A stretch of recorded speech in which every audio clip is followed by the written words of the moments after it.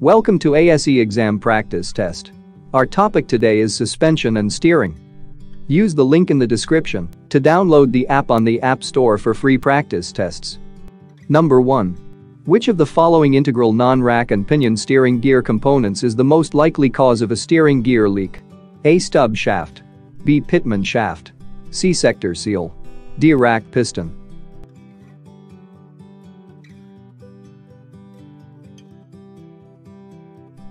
The correct answer is B. Pitman shaft.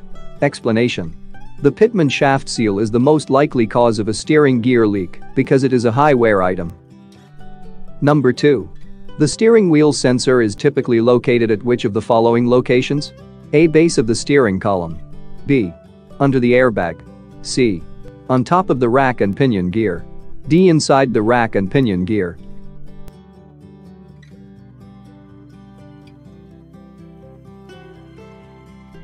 The correct answer is A. Base of the steering column. Explanation. Steering wheel sensors are located at the base of the steering column. Number 3. Rider curb height is adjustable on which of the following suspension types? A. McPherson strut type. B. Torsion bar. C. Chapman strut. D. Short arm long arm, SLA.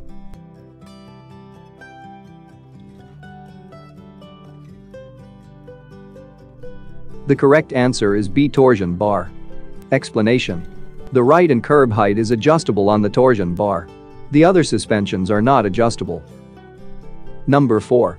A banging noise is heard when the accelerator is depressed and released on a RWD, rear-wheel drive vehicle with independent rear suspension. Technician A says a leaking shock absorber could be the cause. Technician B says a broken or loose rear axle torque arm could be the cause. Who is right? A. Technician A only. B. Technician B only. C. Both A and B. D. Neither A nor B.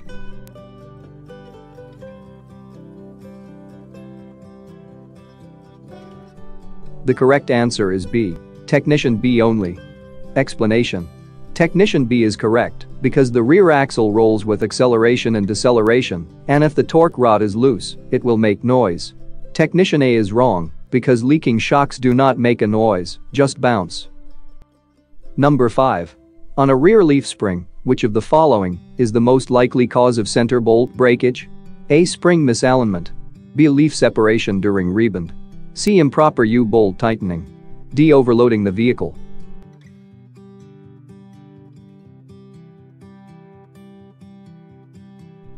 The correct answer is D. Overloading the vehicle. Explanation. Overloading the vehicle will cause the center bolt to break, and the other answer options will not cause center bolt failure. Number 6. A rack and pinion assembly is being replaced with a short rack. The replacement of a short rack typically does not include which of the following? A. Bellows, boots. B. Spool valve. C. Pinion gear. D. Rack gear.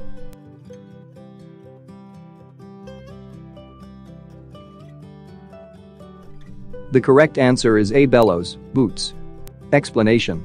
The short rack never includes the bellows, boots, or inner tie rod ends, ball socket assemblies. The labor and cost required to exchange or replace these parts usually make it easier and less expensive to replace the entire steering unit. The other 3 components listed are all included in a short rack. Number 7. Technician A says it is generally recommended that all belts, including the serpentine or poly V belts, be replaced every 4 years. Technician B says the power steering pump pulley is replaced every 5 years. Who is right? A. Technician A only. B. Technician B only. C. Both A and B. D. Neither A nor B.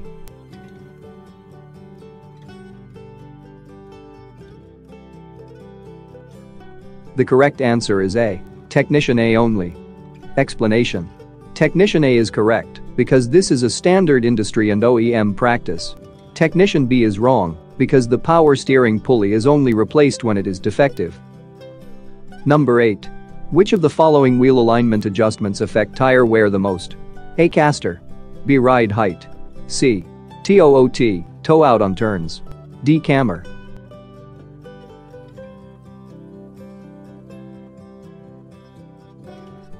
The correct answer is D. Camber. Explanation. Camber is the only choice that affects tire wear. If the camber setting is too negative, the tire wears on the inside edge. If the camber is set too positive, the tire wears on the outside edge. Number 9. Overinflated tires can cause excessive wear in which of the following? A. Outside the edges of the tire. B. Cupping pattern. C. Tire center. D. Tire inside edges.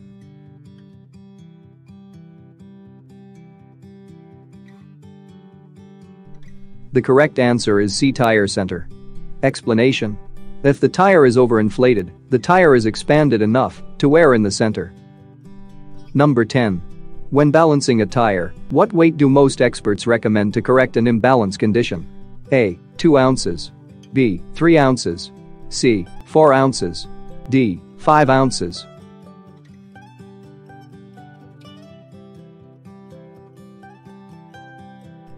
The correct answer is D. 5 ounces. Explanation. 5 ounces is the industry standard. Thanks for watching. Don't forget to like, share and subscribe to our channel for updated videos every week.